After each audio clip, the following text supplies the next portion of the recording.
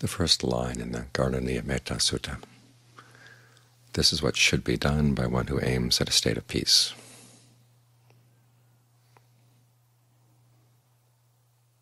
I once knew of someone who complained about the word should there. Why does Buddhism have shoulds? Shouldn't it not have shoulds? And the answer is the Buddha's shoulds are all conditional. He's not forcing anything on you. He's certainly not trying to make you feel guilty of having been bad in the past. He simply says, if you really want to be happy, this is what you should do. This is the way cause and effect work. The laws of action work in this way. And all his motivation is based on that insight, that he's not in a position to tell you what you have to do. He didn't create you, but he does have some experience, some expert experience on how action works, and how when you can recognize when we've done something unskillful, and how we can change our ways.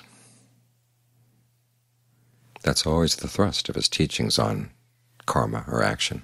It's what we can do right now more skillfully than we've done in the past.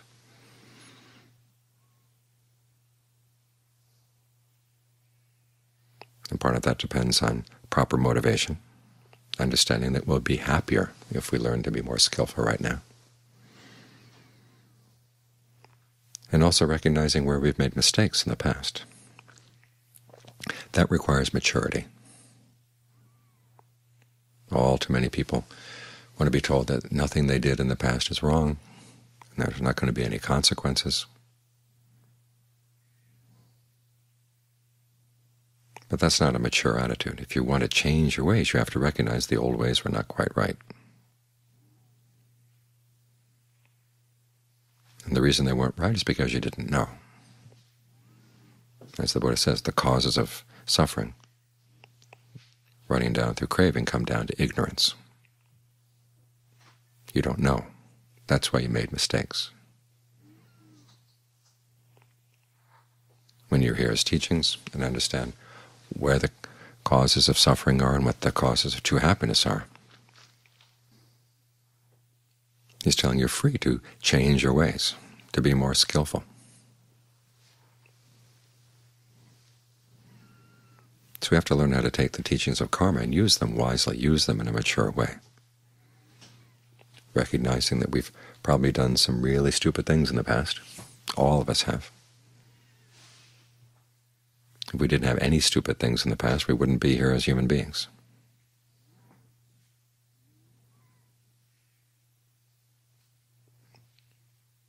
And so we want to learn how to recognize what those mistakes were so we don't have to repeat them, and have a lot of goodwill for ourselves and for all the people around us. That's how he always has you respond to that recognition that you've harmed yourself, harmed other people. That remorse doesn't help, and you certainly can't go back and change the events in the past, but you can change your actions now, and you can resolve not to make a mistake in the future. And how do you strengthen that resolve? By developing goodwill for yourself, for all other beings, developing compassion. That's goodwill applied to people who are suffering, or people who are acting in ways that are going to cause suffering. You have to have compassion for them. That includes yourself. Empathetic joy, that's goodwill applied to people who are happy or creating the causes for happiness. You're happy for them.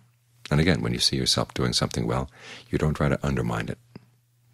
Or if there are voices in your head that would undermine whatever good you're doing, you learn, okay, I don't have to listen to those.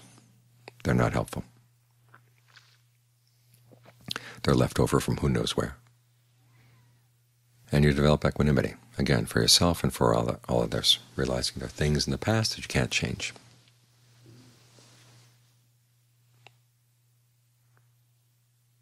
So there are going to be times when you're not going to gain the pleasures that you want, or the people around you may be suffering in ways that you can't help them, and you have to have equanimity about that. That's an issue of karma.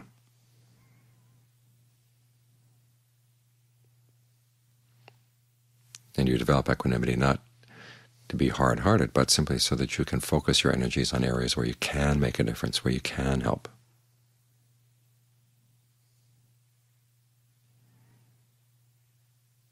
This is one of the ways in which you develop a mature attitude towards the teaching on action, because action is such an important part of the teaching.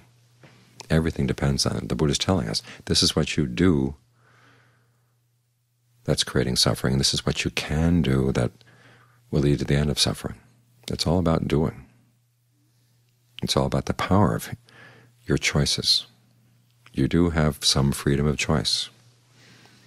The range of choices available to you at any one time may be limited by past actions, but you can always choose to do the most skillful thing, or at the very least the most skillful thing you can think of right now. And as you pursue that, you find that the range of choices widens before you.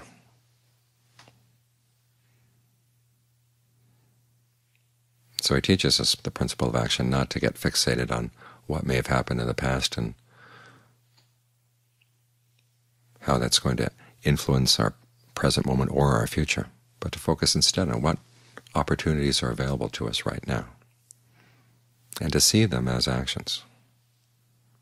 This is especially important as we try to develop the mind, because your thoughts are types of actions. Your choices are a type of action. In fact, your choices are the principal type of action the Buddha is interested in. Because we do have this freedom of choice, and there's a curious question there. Why is it that there is some influence coming in from the past, but we do have this potential freedom to choose the right thing? The Buddha wants us to get closer and closer to that freedom, because that's what's going to lead us to the ultimate freedom, i.e. total freedom from suffering, something that's totally unconditioned. But you work first with your conditioned freedoms.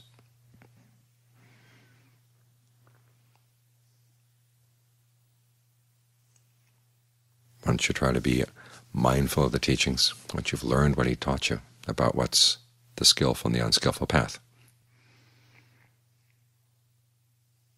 he tells you to analyze the actions of your mind, to see which are siding with the skillful and which are siding with the unskillful. That requires a lot of maturity right there, because we are so prone to side with whatever we want, to think about ourselves. If we have certain habits, we want to side with ourselves. Those are good habits. Those are okay. But anyway, we can grow only if we begin to see, okay, this particular habit has these drawbacks. We need to replace it with something else. And the Buddha said to apply appropriate attention to the skillful and unskillful habits of our mind. That's how we develop this as a factor for awakening. He himself applied this principle. In fact, that was how he said he got started on the right path, deciding that he was going to divide his thoughts into two types. On the one hand, there were thoughts that led to harm, and the thoughts that didn't lead to harm. The ones that led to harm were the ones that were motivated by sensual desire, ill will, harmfulness. And the ones that didn't lead to harm were the ones that were motivated by renunciation, lack of ill will, in other words, goodwill, and harmlessness. In other words, he was looking at his thoughts not so much for their content, but as to where they came from and where they were going. In other words, he looked at them as actions. And he learned to curb the harmful ones. So it was just like cattle during the rainy season in India. Back in those days, that was one of the big issues among farmers. The people who owned cows had to keep them out of the rice fields, so that you didn't want them to trample over people's crops. You didn't want them to eat their crops, because there was going to be trouble. So if you had a group of cows, you had to be very careful with them. You had to check and use your goad and use your stick on them to keep them out of the rice. In the same way, when you see the unskillful thoughts are arising, whether you like them or not is not the issue. You want to see, where are they coming from? Where are they going? You have to learn skillful ways of holding them in check. That's an important point, because all too often we have unskillful ways of holding our greed, aversion, and delusion in check. we beat ourselves up, or else we get ready to rationalize them. There are all kinds of unskillful ways that you can try to hold your thoughts in check. You've got to find out ways, how can I deal with my anger in a way that's not increasing my thoughts of guilt around it, the same way with your lust, the same way with your greed, your jealousy, whatever unskillful habits you may have. You have to learn how to have a mature attitude towards them, in the sense that, okay, these are habits you have, and you see that they're not skillful. How do you deal with them in a way that's not going to give rise to guilt? How do you deal with them effectively? So you take that as a challenge. And if you find that you fall down, well, you pick yourself up and try it again.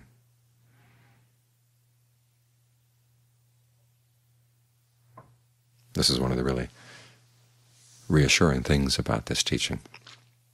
It was found by someone who had made mistakes in the past, and he knew what it was like to make a mistake, and knew what it was like to suffer from those mistakes. But he also knew what it was like to finally work on his desire not to suffer in such a way that it would lead to a really skillful way of dealing with these things. In other words, this is a religion founded by someone who had experience in being imperfect.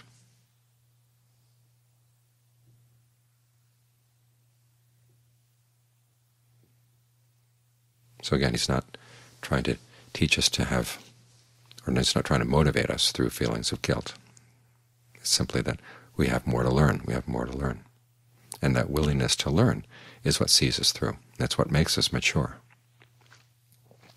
Now, when there's skillful habits, you encourage them. And you're not embarrassed about encouraging yourself and taking joy in the fact that you're learning. That was one of the things he taught his son, Rahula, right from the very beginning. When you see that you've done something or said something or spoken something that didn't harm anybody, take joy in that fact and keep on training. Because that joy is what sustains you, makes it easier to make the more skillful choice the next time and then the next. Now, as he pointed out, if you train the mind in this way, looking at your thoughts as actions, it inclines the mind finally to the action of getting to settle down with a sense of well-being. And that's how we develop concentration. Even when we get into concentration, though, he has to see that as an action. This is important because all too often when people get to really deep states of concentration, there's a sense of infinite space or infinite knowing, awareness, nothingness.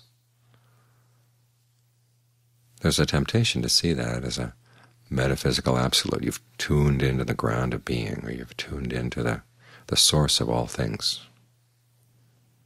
And it's very easy to see, say, in that sense of oneness of awareness. Things arise and pass away, and they go back into that oneness from which they came. That's what it feels like at that point. That's what your awareness of the world around you and the world in you is like. But the Buddha always encourages us to look at what did you do to get there. This is a type of action. You have to make some choices to reach that state, and you have to make some choices to maintain it. This is why he has us focus on the fabricated nature of these states of mind. So again, you see, there's a choice that you're making there. And the fact that it's fabricated through your intentions means that it's not going to last. And here again, your motivation kicks in. You want true happiness. The Buddha doesn't ever, ever, ever tell you to be embarrassed of your desire for happiness. He simply says to take it seriously. In other words, try for true happiness, a happiness that's not going to disappoint you down the line. Because after all, what we do and say and think is all for the sake of happiness, isn't it? However we conceive it.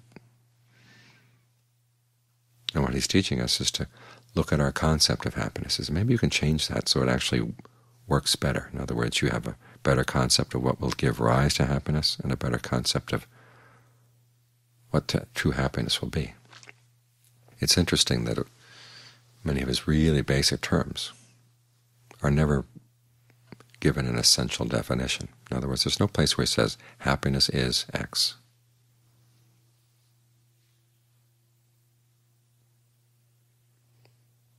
But what he does expect is that your concept of happiness is going to develop as you practice. If you're starting out with happiness for sensual pleasures, he says, well, look, there's a better happiness. It starts with being generous. It starts with being virtuous, getting the mind concentrated. So you work on that. And as you develop a taste for that more refined happiness, your sensitivities develop. And you actually get more demanding of yourself. Demanding in a way that's healthy. Can I do this better? Is there something I'm doing here that's causing unnecessary stress? Look for it. You can see it, let it go. Without recrimination, without any of those negative emotions. Just see it, well, that's not skillful.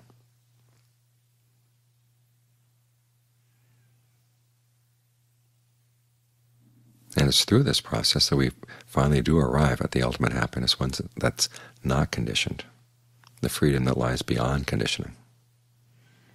Now we find it by exercising our free will right here and now.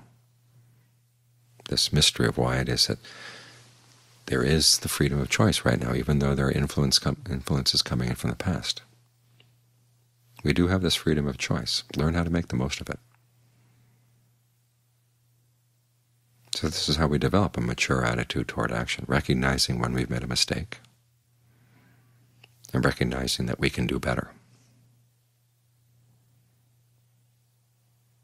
And why would we want to? Because we want to be happy.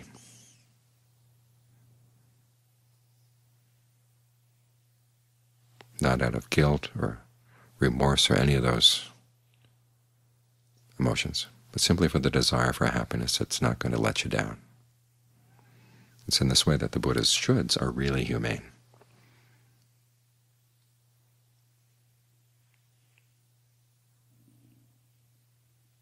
So look at your attitude towards action, and the idea that actions carry results.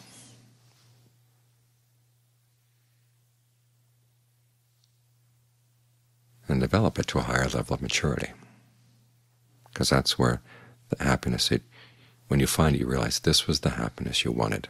That's where it's to be found.